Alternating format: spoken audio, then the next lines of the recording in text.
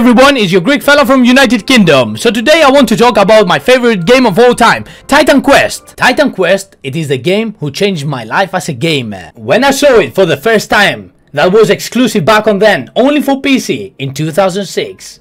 I saw 3 different continents, ancient Greece, ancient Egypt, and ancient China. 3 beautiful mythology in one game. Back on then, I was playing Age of Mythology, years before. That was the only one close to that thing, but completely different concept. This is the only action role hack and slash. Even the mother and the father of the hack and slash, Diablo, is always on the darkness, nothing like this one with the mythology. In 2007, it came, the Titan Quest Immortal Throne, which it had a new mastery, and not only that, but it had a second barrier where you could put more skills, as you had plenty. And I was like, oh wow, especially for us, where we was kids back on then. It is something amazing that I will never forget it. Then, after the years they passed since 2007, we never hear anything back from the game. And I thought, the game is done and dead. But, haha, TQ Nordic surprised us with the Titan Quest Ragnarok, the Scandinavian mythology, the new act, where you had a new mastery and a ton of new armors, ton of new weapons. And not only that, but you could fight Loki as an enemy, and a Myth, Tyr, and a lot of other gods through the realm and go to Asgard. And then, in 2019, came the Atlantis. What a masterpiece. All of those things I've just mentioned, the DLCs, I purchased it in the day one. I never see anything in any forum or hear anything. Titan Quest Eternal Ember. Wow. Again, Chinese mythology. What a masterpiece. A new ton of armors and a new mastery. I have a big respect to the company. So far so good for those things. What happened to the console version? Don't skip it and listen what I have to say.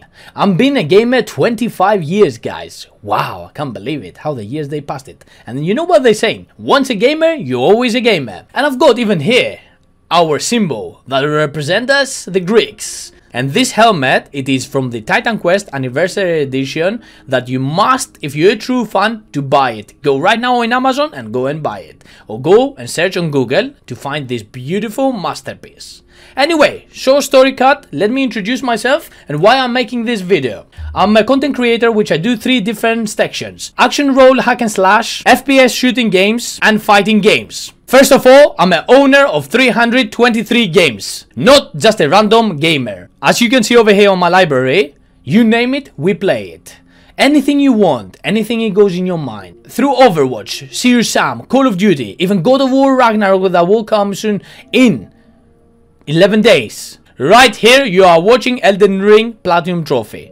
So I'm talking through experience, right? All of those games are my Platinum trophies. I'm not a trophy hunter, I make Platinum trophies based on the game I like. Anyway, short story cut, the developers abandoned the console version since in 2020. I'm a content creator on YouTube and Twitch. And the people who are watching me consistently on Twitch, they keep coming, new people, and they are like, oh, SoulAge, and my old viewers, what is this game?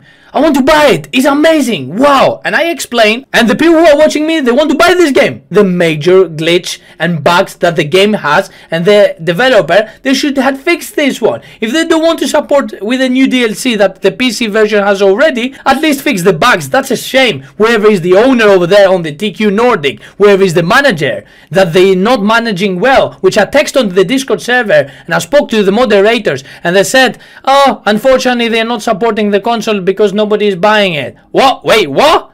Everybody on my Twitch want to buy it? What are they talking about? Which I prepare their mindset to tell them this game for the console version, PlayStation 5, PlayStation 4, Xbox Series X, Xbox Series S, Nintendo, it doesn't matter which platform of those consoles, it has the same bug.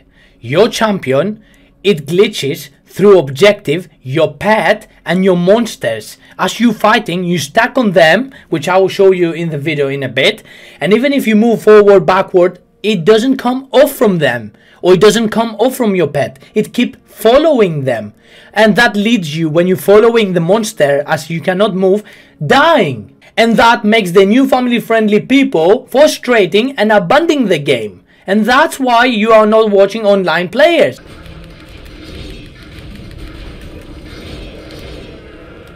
Here you are. He's following him. Let me show you. If I was on legendary mode with plenty monster, I will die instantly. Watch, I'm gonna heal.